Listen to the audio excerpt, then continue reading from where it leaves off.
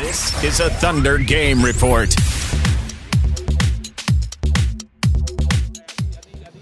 Hi, I'm Randy Renner at Chesapeake Energy Arena, where the Thunder just throttled the Houston Rockets tonight, 117-86. The Rockets were shut out in the first half of the first quarter. Thunder zipping out to a 13-0 lead. That seemed to take some of the wind out of the Rocket sails. They were coming in here on the playing their fourth game in 5 nights, but the Thunder took it to them, especially on defense. The offense also was humming tonight. Just about everybody had a big game. Kevin Durant had a monster game, and Jeremy Lamb had a career night. Scotty Brooks on the podium after the game, and we talked to both Kevin Durant and Thabo Sefolosha.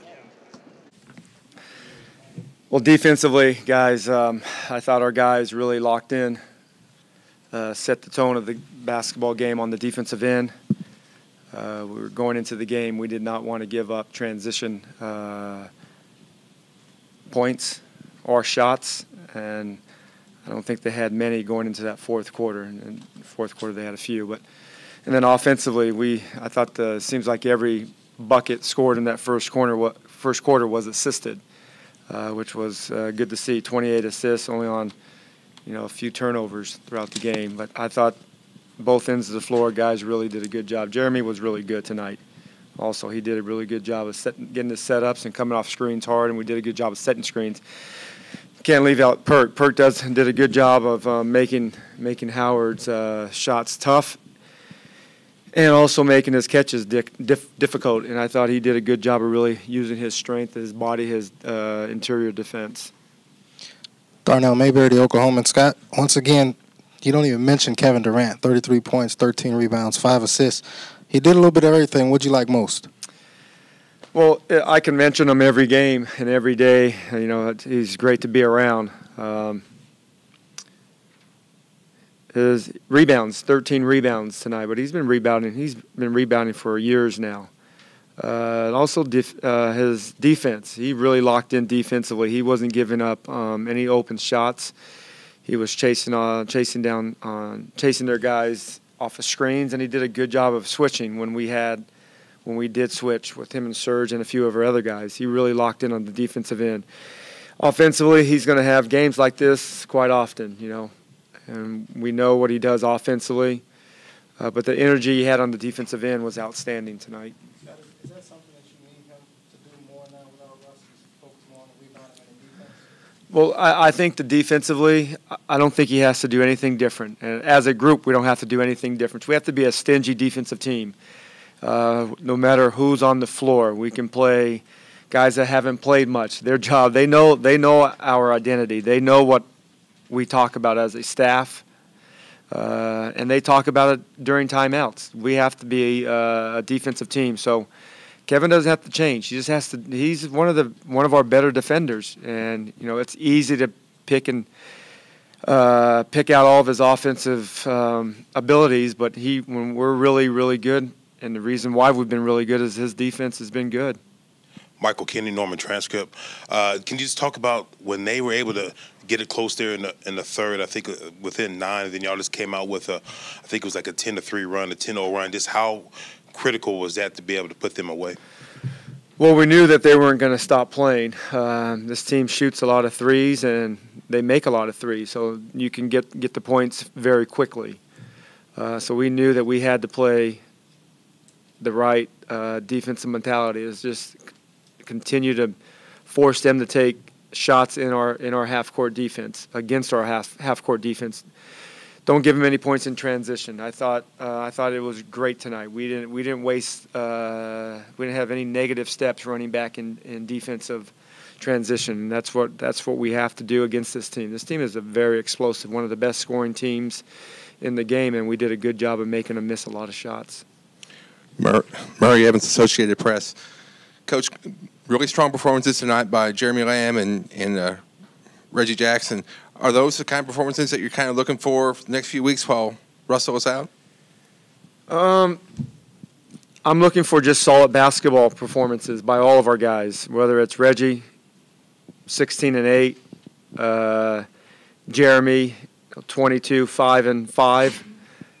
Those numbers are are good numbers, but I don't go into the game expecting them. I just go into the game. They have to just compete defensively and play solid offense and continue to move the ball. 28 assists was good tonight. We've been passing the ball, I would say, 13, 14, maybe even 15 games now at a high level, and we just have to continue to do that no matter who's on the floor. We trust all of our guys. We have a good basketball team, and that shows throughout the year so far. Kevin Kosminski, News 9. You guys, it really hit me watching tonight without Westbrook. He's a guy that when the fast break comes, a lot of times it's just give him the ball and watch him go. Without him, you guys seem like a really good job of filling lanes in the fast break. Jeremy and these guys seem to always know which lane to fill, and it seems a well-oiled machine. How much do you practice stuff like that and in practice? And talk about without Russell, how important it is that everyone executes on the fast break like that. Well, I thought yesterday we had a good practice. I'm sorry. A couple of days ago we had a good film session on running lanes, on setting screens, on giving yourself up for good shots, and there was many opportunities that we did that tonight, and it's great to see. We take advantage of our abilities, and we know how we have to play to be successful, and that has to be defensive-minded basketball and continue to execute our offense with execution, with energy cuts, with great setups, with great screens and great ball movement and great passing, and we did that tonight. Michael Wallace, ESPN. Coach, obviously you want to have health. You want Westbrook out there, but how much more comfortable psychologically and physically is Kevin Durant out there facing this challenge more so than he was maybe even last year in the playoffs? Well, Kevin's one of the best players in the world. That's not earth-shattering statement there. He has confidence in his teammates, and I don't think I have to explain the confidence he has in himself, but he has confidence in his teammates. That's what makes our team really good. He believes in all of our guys. We work hard together. He's coachable. He loves competing, and he loves inspiring his teammates, and that's what we do every day. We take pride in each other. We take pride in being a good basketball team, and we don't discount any parts of being a good basketball team. We want to be a good defensive team. We want to be a good offensive team. We want to be a good free throw blockout team. We want to be a good team overall team, and Kevin is every bit of what we want to be, and that's a good all-around player. He wants to fill the stat sheet up every night. Kevin can probably score 35, 40 points on demand, but he wants to share the ball. He wants to defend. He wants to rebound. He's a great player. Nick Gallo, ThunderDynamite.com. He held them scoreless for the first 6 minutes and 30 seconds this game.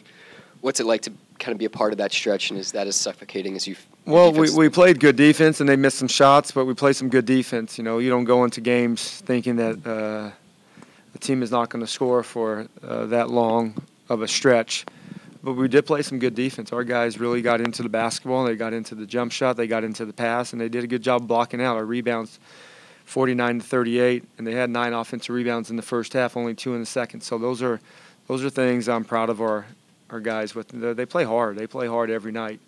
I never have to worry about guys not competing. They compete because they know that's what our team does.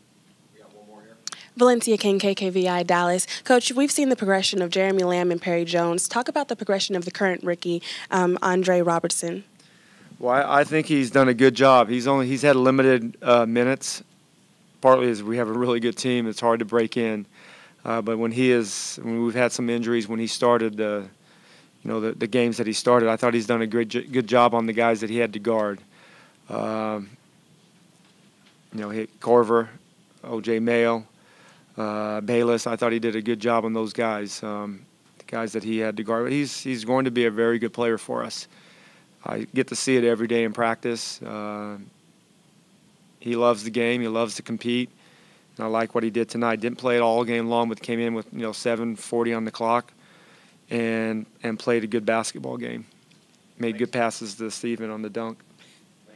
Tabo, held him scoreless for the first 6 minutes and 30 seconds. What's that like to kind of be a part of that streak there at the beginning of the game? It was good, but we don't think too much. We just play, and but definitely, it was pretty good. The energy was high. We were moving the ball, and definitely doing a good job defensively. They only took 4 shots in transition tonight.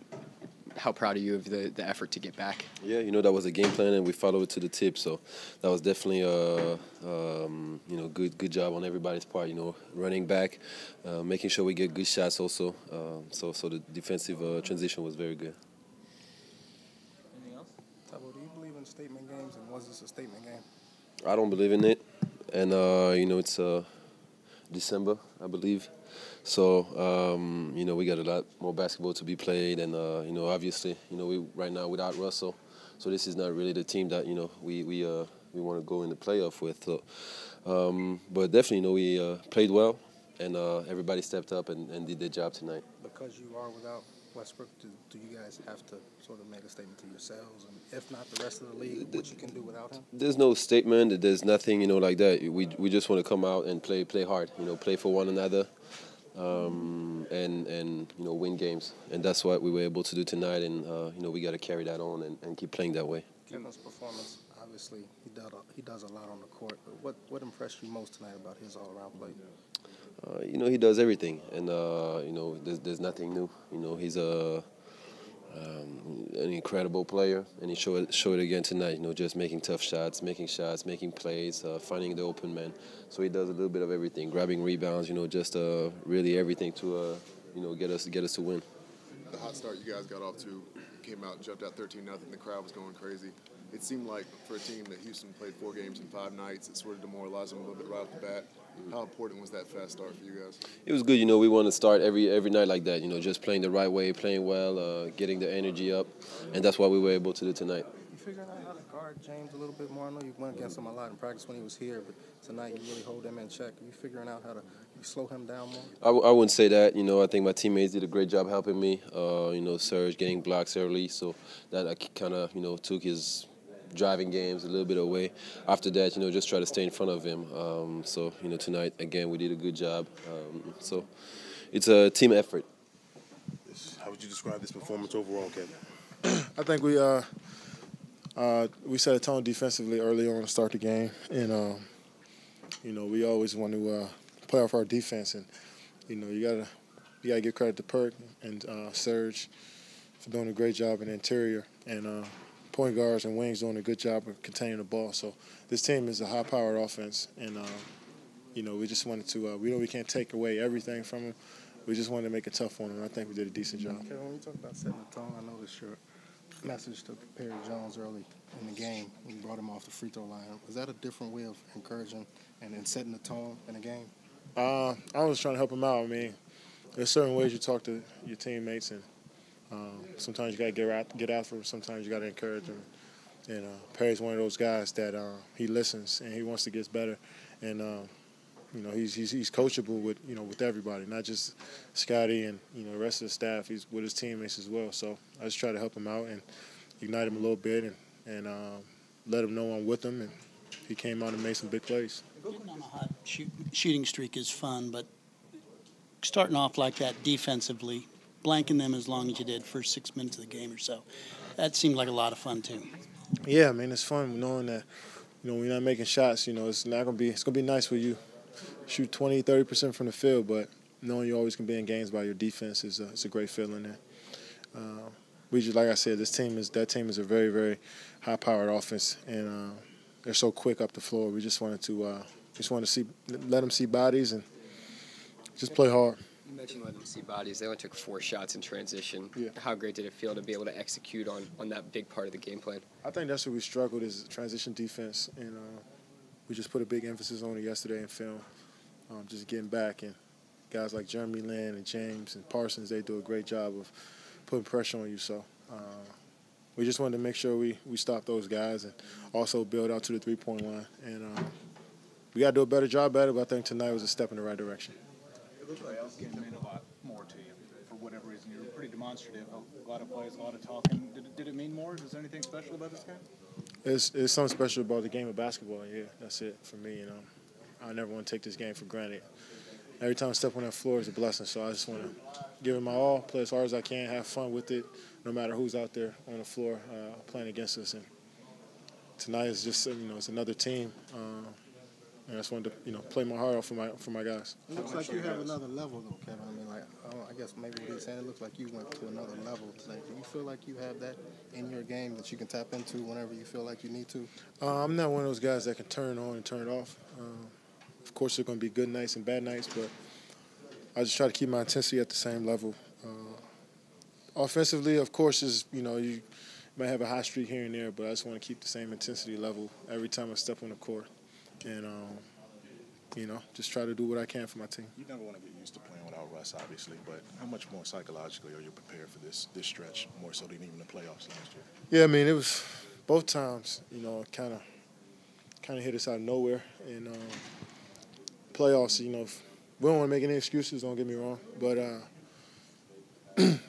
having the guy there for so long and just suddenly he's not there.